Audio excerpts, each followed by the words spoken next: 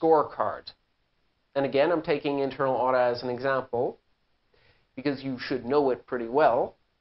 But a balanced scorecard categorizes key performance indicators into 4 generic perspectives. So this was given by authors Kaplan et al. And others.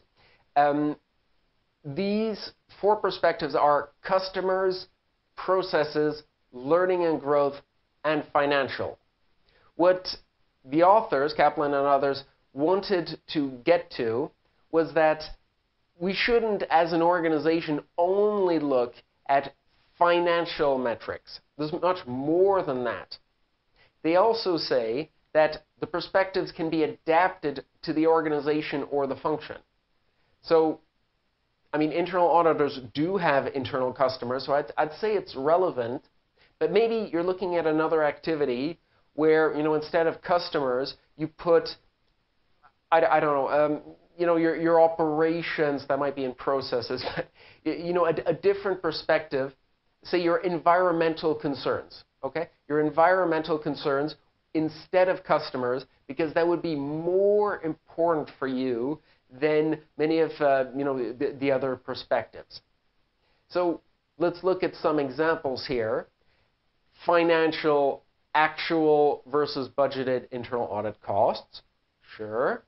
Customers could be the satisfaction with the process and more doubtfully the outcomes of internal audits. So you can't always expect your so-called audit clients to be happy with the outcome, but they can at least be happy with kind of the process.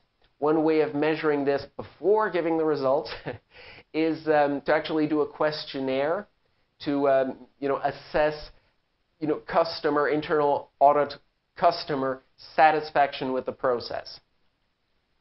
Cost savings, the impact of recommendations are harder to measure, but potentially if you can manage to measure them, then they can be a very good performance, a key performance indicator.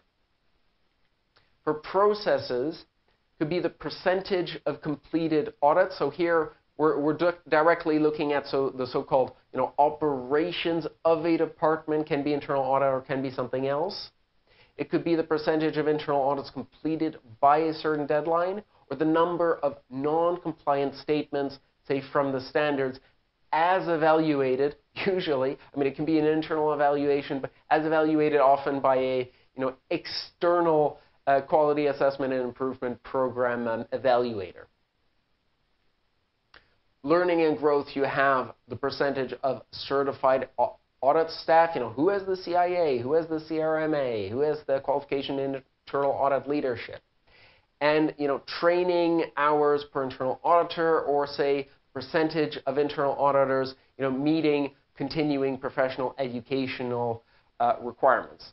So I want you to look at this and say, this should be adapted to different organizations. This can be adapted, I'm giving my examples for internal audit itself. You can change these perspectives, but it's very important to kind of still be aware of the different, different perspectives that you can have for your department, that you can adapt to your own little organization, and that as an internal auditor, you could recommend to put in place.